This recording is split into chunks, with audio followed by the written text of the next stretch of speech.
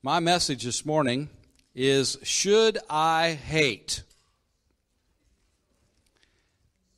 That'll make you ponder just a little bit whether we should hate or not. Hate's a pretty strong word. I don't know about you, but my kids used to hate everything. I hate this. Whatever it was we was trying to feed them, and they hated it, and they hated black and white movies. I hate black and white. They liked Andy Griffith and Beverly Hillbillies, but they didn't like any of the old black and white movies for some reason. So I'm glad that they're getting up and out so I can watch my black and white movies again, because there were some good ones back there in those days that Turner didn't colorize. Hallelujah. Amen. But hate's a strong word. Love's a strong word. It's a very strong word. If you think about it from God's point of view and how He sent His Son to die for us on the cross, amen? And we think about that kind of love, that's a strong love. But you can take either word and, like my kids did, and you make it something different. You make it a different kind of hate. I don't like this, is what you're really saying. You don't really hate it, you just don't like it. And a lot of times we say love for things that we just like. I love my dog, I love my baby, I love my biscuits dipped in gravy. Hallelujah. Amen. And all three of those, praise God. I'm in with that. Thank you, Lord. But we want to look at hate today. So the question, should I hate? I'd like you to turn over to Jude. Jude's the last epistle before Revelation. So if you need to find out where that's at and you don't know, and it's just one chapter, so you don't even have to say Jude 1, because that's all there is. So it's just Jude verse 20 is where we're going to start at. And then we'll pray. But you, beloved, building yourselves up on your most holy faith, praying in the Holy Spirit. Keep yourselves in the love of God. Look for the mercy of our Lord Jesus Christ unto eternal life, and on some have compassion, making a distinction. But others save with fear, pulling them out of the fire, hating even the garment defiled by the flesh. Father, I just thank you today for your word, and I just ask that I might be able to bring it forth in a way that people can hear and listen and receive. And I just thank you for that. We know it's anointed, so we just ask that you anoint me as well. And we thank you for your message today in the name of Jesus. Amen. We see here that we are told in verse number 23 that we should hate, hating even the garment defiled by the flesh. Now let me say that this word hate here is not a I just don't like something word. This is the hate word. This is a hatred that is, it's a hatred that could turn violent. It is not mere dislike, but it is a radical, violent aversion to garments spotted by the flesh. It's the word mysio. And when it comes to pronouncing Greek words, you just make it up. Hallelujah. How many know that? I don't know. I don't know how it's pronounced. Is it mizio? Is it mysio? I don't know. But you just make it up. Hallelujah. And then you just go on, act like you just knew it the whole time. So if I have any more Greek words for you, thanks to Brother Renner, by the way, who I read out of his devotional last week. He kind of set me on this course here. But we're supposed to hate sin. We are supposed to hate it. We are supposed to have a strong aversion to it. It's not a mere dislike, I don't like it when people do that, because it's almost like there's a but at the end of it. I don't like when people do that, but, there are people are going to do that. No, we're supposed to hate sin. And it says here that if we're going to get some people saved, we got to use different tactics. Some people, we use compassion, like what Lita was talking about, and we show love to people, and we minister love to them, and we try to love them into the right place that they need to be. Other people, you just have to scare the hell out of them. Amen? I mean, really, they've got to understand the reality of eternity without God, because that's hell, folks.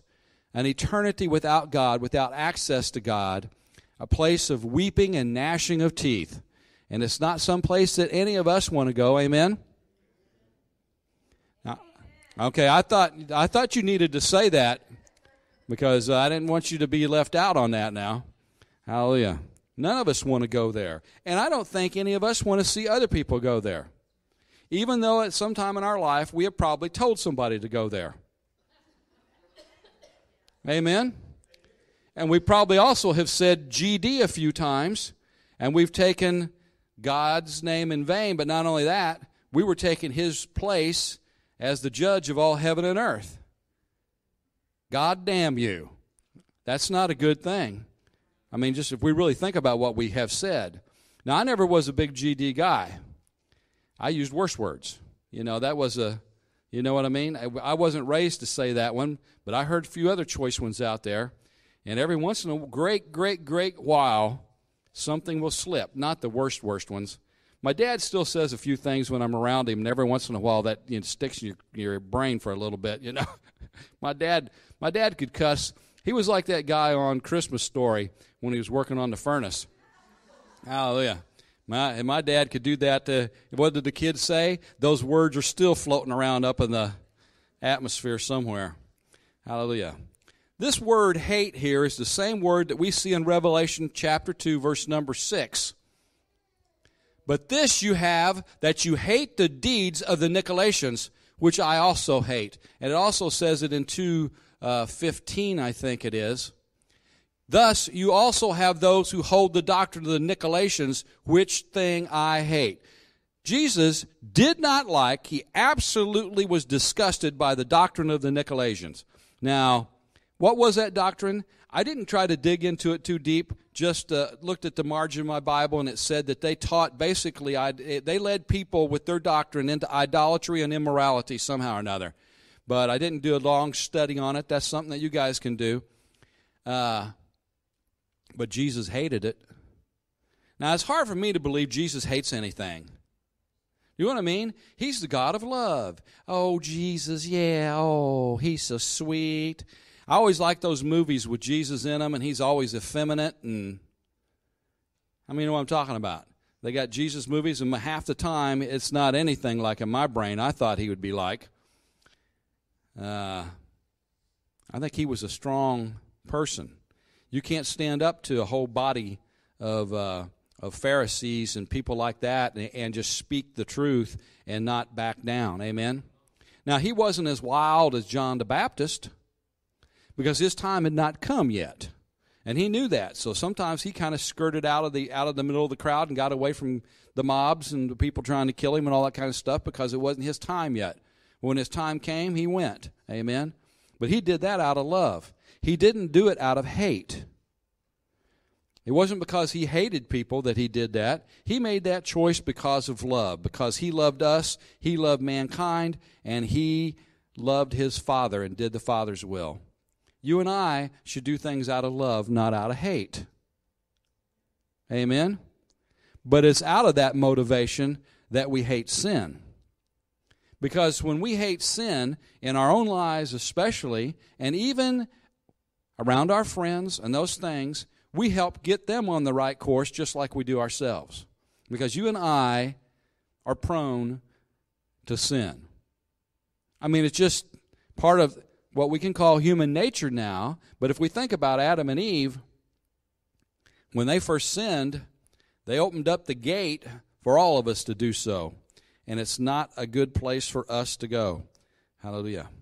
Now, Jesus hated these Nicolaitans, their teachings. He didn't like that at all. He commends a couple of the churches, or at least one of them, for not liking it. We should have a very strong aversion to sin. It's supposed to be repugnant and disgusting to us. But how many of us are actually attracted to it? How many of us actually hate sin? You see, if we don't deal with the attraction to it, then we open ourselves to the action of it. If you don't deal with it in your thought life and in your thinking, then you won't deal with it in your life.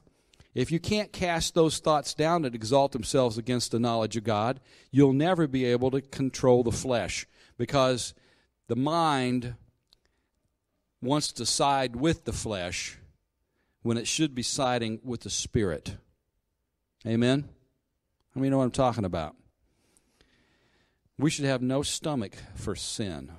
Unfortunately, we tend to look at it in a bad way. You know, Jude 23 says, "But others save with fear, pulling them out of the fire, hating even the garment defiled by the flesh."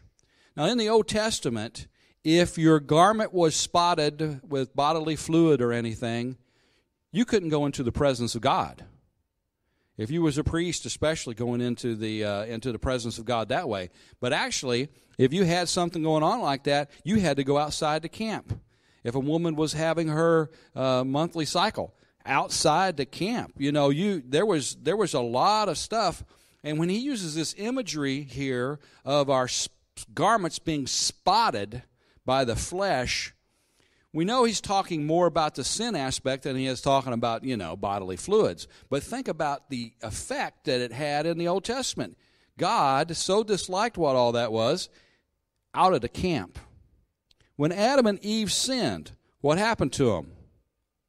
Out of the presence of God, out of the garden. Amen? That's how much we ought to hate sin. I don't want to go outside the camp. Amen? Now, some of us, sometimes we live half out the camp and half in the camp. We go in and out of the camp as we choose. And these are things that we need to deal with. Now, the word here, garment, is the word chiton. And it means a person's undergarment. You see, the outer garment could be clean, but the one under it could be filthy. Right now, some of you might have on dirty underwear. I don't know. And to be honest, I don't want to know. Hallelujah. And the truth is, I don't know about you. I know all these guys in here have done this, but, that's still good. I can wear that again. Y'all have given yourself the smell test, haven't you? And say, oh, that still smells okay. I can wear that. I can wear that another time. Hallelujah.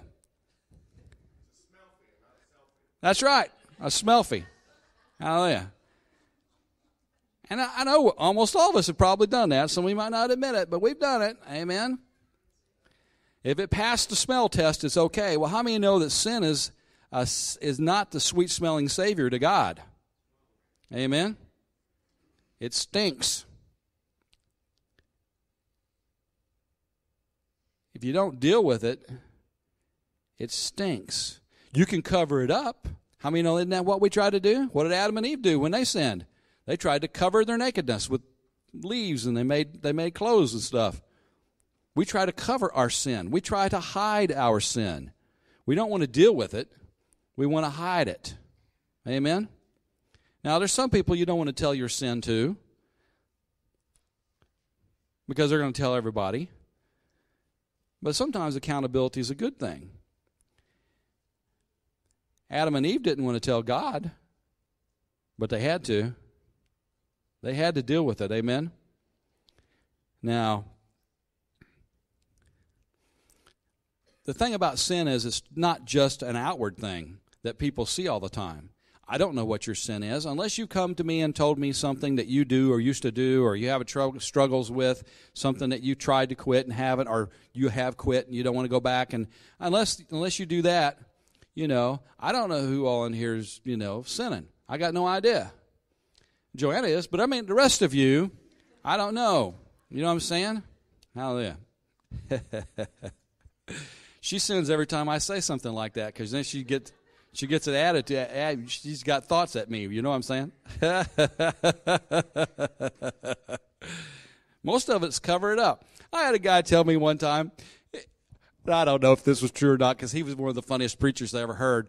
But he told me one time, said, yeah, I told my wife I wasn't going to sin all day. So I had her lock me in a closet. He said I wasn't in there 10 minutes before I started sinning because I hated that she locked me in that closet. I hated her for doing it. Couldn't, Yeah. Well, maybe your sin's closeted. I don't know. But the truth is, What shall be hidden shall be made manifest. One way or another, we can't hide our sin. We're supposed to deal with it. Sin isn't superficial. It goes deeper. It goes into the soulish desires. Lusting leads to sin. If you don't deal with the soulish desires, the thoughts and the stuff that lead to sin, then you're not going to stop sin, because you haven't dealt with the issue that it comes from, the seeds that are being planted that bring forth the fruit. You have to deal with that stuff in your noggin, right off the bat, in your heart. You've got to deal with it. You've got to learn to hate it. Now, we can debate whether or not smoking cigarettes is a sin and get into the whole thing about the temple and all that kind of stuff. But I know this, that when I finally quit, I was a 3-pack of Cools a day guy at one point. 3 packs a day. Now, praise God, they weren't, however, I don't know what they cost nowadays, but I think it's like $5 a pack or something. I don't know. Well, whatever it is. Back then, they were less than $1. And then, of course, you bought them carton, you got them cheaper. But I didn't just have an addiction to the nicotine. I had an addiction to the menthol, too, because I was smoking menthols. And I cut back. I got down to a pack a day. And what I stopped doing was letting them set in the ashtray and burn up, that's the only way you can smoke, 3 packs a day. But I worked as a security guard, and I'd have something lit up, and somebody'd be coming through the gate, and I'd have to lay it down. I'd go out, and I'd come back, and be that much ash on it, But I got down to one. Then I decided, I'm going to quit, and I went down to 5 cigarettes a day. Man, I would have one in the morning when I first got up, and every meal I'd have one after, and if I had any left at the end of the day, I'd have one before I went to bed, and I thought, boy, I've weeded myself off enough I can quit. The truth was, I didn't quit here. And I kept wanting to do it. I was like that guy on TV who said, oh, quitting's easy. I've done it 1,000 times. But I remembered I finally got to the place I hated it. And when I got to the place I hated it, I stopped it.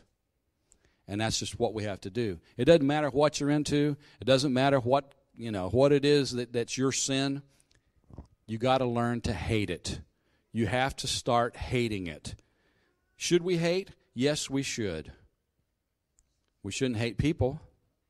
You can hate the devil if you want to. I don't think God gets mad about that, but I don't know what good it's going to do you to hate the devil, but you're supposed to not like the fruit that the devil would like to produce in your life. And, sin may begin as an outer problem. And it's like loose dirt in clothing or something, that can work its way in. But the truth is, it goes deeper. It works itself inwardly. Filth that isn't dealt with goes into your life, and it gets a stronghold. Now, we're told that we're supposed to avoid evil. Amen. The other day, I was here at the church, and Joanna was getting a call from someone, and it was from her pappy. And she didn't answer it, and I think actually she was out of the room, but when she come back, she's like, oh, and I said, oh, you trying to avoid evil, are you? And she said, you're supposed to abstain from the parents of sin. She said that, William.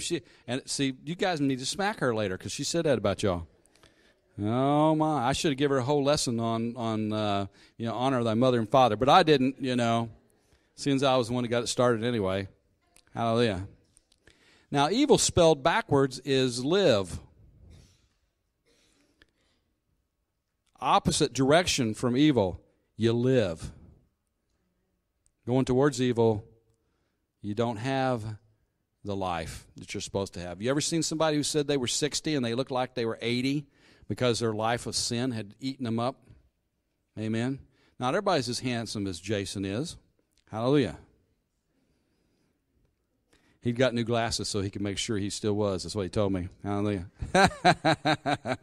We probably have to pray for him later for finding out the truth. Anyway.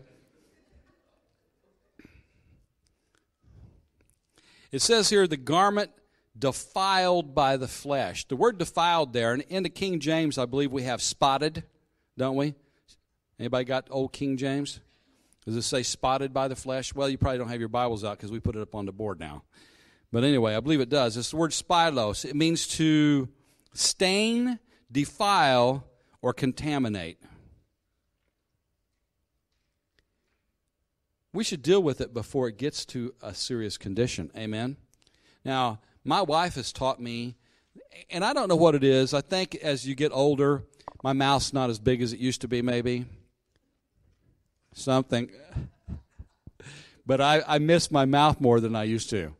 And it seems to fall on me. Now, I've got a little less there to catch it right now, so it's somewhat probably getting on my pants. But if I get a stain on something, when I get home and I take that thing off, the first thing I do is I hit it with Dawn dish liquid, and I scrub it real good before it ever gets in the wash. Because you put it in the wash and you don't do that first, then it's going to still have a stain on it. I mean, know what I'm talking about? You ladies know what I'm talking about. Amen? Amen. So, I should just carry Dawn with me every time I go to the restaurant. But anyway, and I hate wasting food. I really do. Yeah, I hate missing it, unless it's pasta. But anyway, deal with it immediately. Deal with it before you go to bed. Don't try to cleanse yourselves up and not deal with the sin. Take the morning star, the dawn star, and hit it. Hit that sin. Hit that stain. Clean that thing up. Get yourself right. Now, how do we deal with this? So we're going to give you a couple of ideas and thoughts on how we can actually deal with this. The first one is in Romans chapter 12, verse number 9. It says, "Let love be without hypocrisy. Abhor what is evil, cling to what is good." Abhor is another word for hate. Amen? We're supposed to hate it, hate the evil, and cling to the good. So the first thing you need to think about, besides just hating the evil that we've already said, you need to hang on to what's good. You need to cling to the things that's good. What did Paul tell us to think on? The things which are above, the things that are of a good report, the things that are helpful and healthy and all those kind of things. We're not supposed to be sitting around thinking about evil. Every so often we have somebody goes off and shoots a bunch of people. They didn't just wake up one morning and say, "I'm going to shoot a bunch of people." They masked guns. They thought about it for I don't know how long. It's not a one-time thing.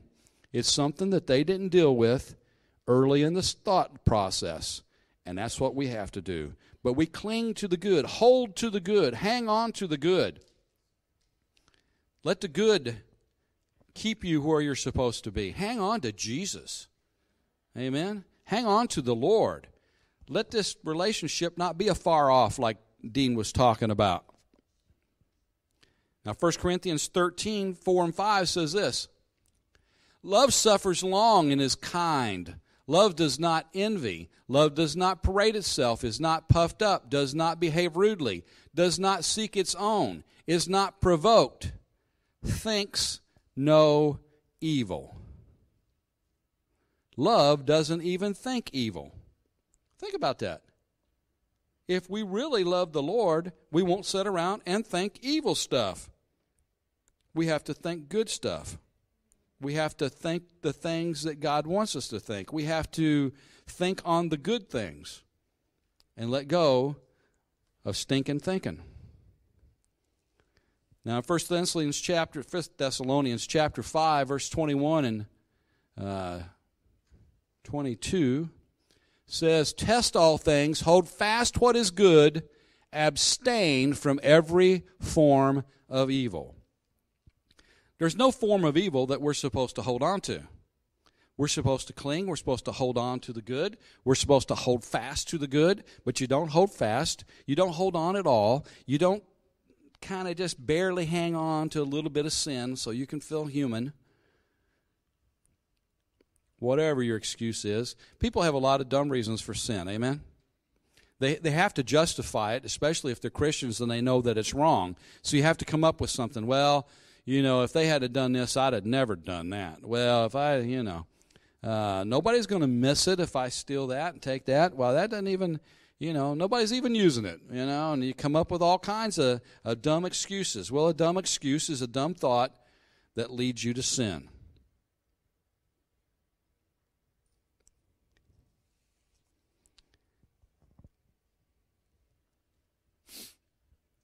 So we have to love.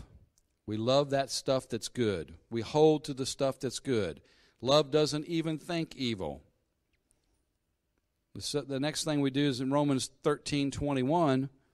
It says, do not be overcome by evil, but overcome evil with good. Think about it. Evil can't overcome you. You capitulate. You give in.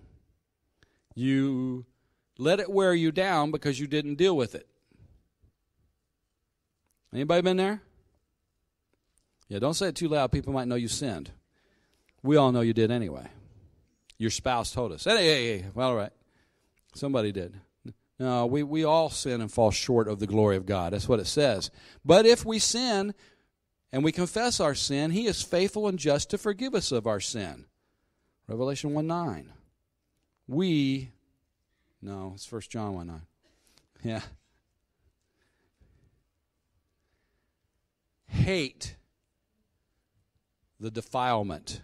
Hate the stain of sin. Hate. It's a strong word, but it's something that we have to do. We need to love. We need to think in loving things. We need to hold fast to what is good. We need to let good overcome evil. Because if we hang on to the good overcomes. We don't give in to the evil. Amos 5:4 says, hate evil and love good. Think about that. I didn't have that scripture, so. Amos 5:4, hate evil and love good. We've got to hate it. Now in Acts 10:38 it says this, how God anointed Jesus of Nazareth with the Holy Spirit and with power, who went about doing good and healing all who were oppressed by the devil, for God was with him. I find it interesting that the devil is just evil with a D. Amen. Jesus hated evil. He hated seeing people bound by evil, by the power of the devil. And He set them free. Oppression can be a lot of different things, but the people who are oppressed can be healed. You can be healed today if you deal with oppression. The power of evil to try to get you to sin is a form of oppression. It's the enemy trying to press you into doing the wrong things. But you can be free from that. You can be set free by God's power. Jesus was anointed, amen. How many know that we've been anointed? We've been given the name above every name. We've been given the Word of God, which is anointed and powerful. We've been given, according to Jude 20, read this one again. But you, beloved, building yourselves up on your most holy faith, praying in the Holy Ghost. Keep yourselves in the love of God. Verse 21. That's where you have to live, in the love of God. Clinging to the good. Hating the defilement, the contamination, the stain of sin. Pray in the Holy Ghost.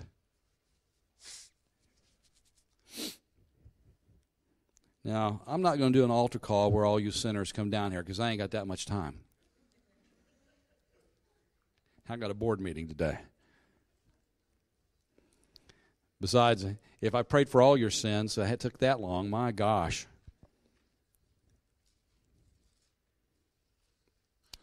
Now, you know I'm joking, but at the same time, there are people in this room who are dealing with things. And you know you are.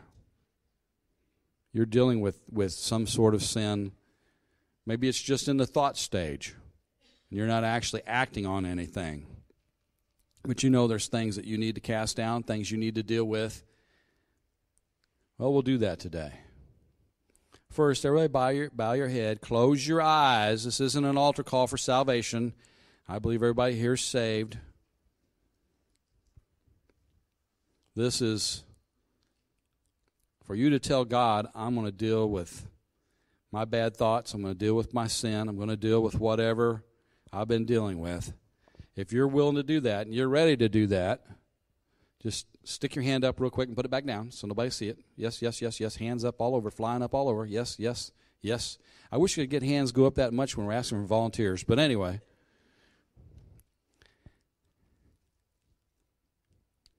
We're going to pray together. Whether you raised your hand or not, you might as well pray this, unless you don't want to deal with sin. Say, Heavenly Father, I thank you that Jesus died on the cross for me. He has come to set the captives free. And I ask today that I might be free from sin. Anything in my life that is sin, set me free. Every thought, every intent of my heart, every action, every stronghold, any besetting sins, anything that keeps me from living for God, set me free. Heal me today. Deliver me today. In the name of Jesus. Amen. I remember when I was a young guy, I went by a church and I saw their sign. It said, "Sinners welcome here." And I thought, wow, that's interesting. Let sinners go to that church? I didn't realize they was talking about their own people. Hallelujah. Praise you, Jesus.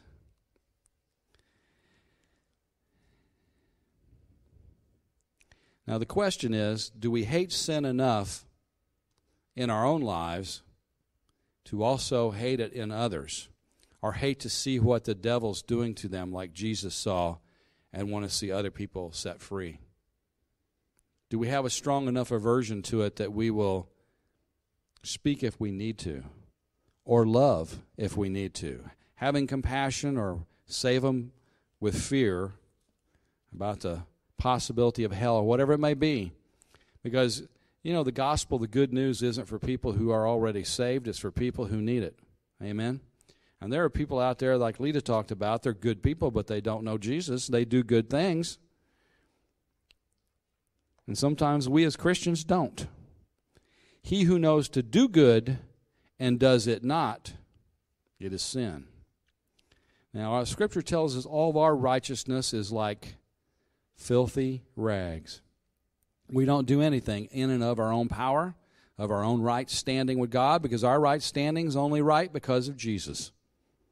And when we hang on to Him and we stay in the right place, we ought to be able to see people set free. Let me say amen to that. Jason's wanting to take up another offering. Oh, I thought that was your wallet, brother. I didn't know. It ain't that big. Hallelujah.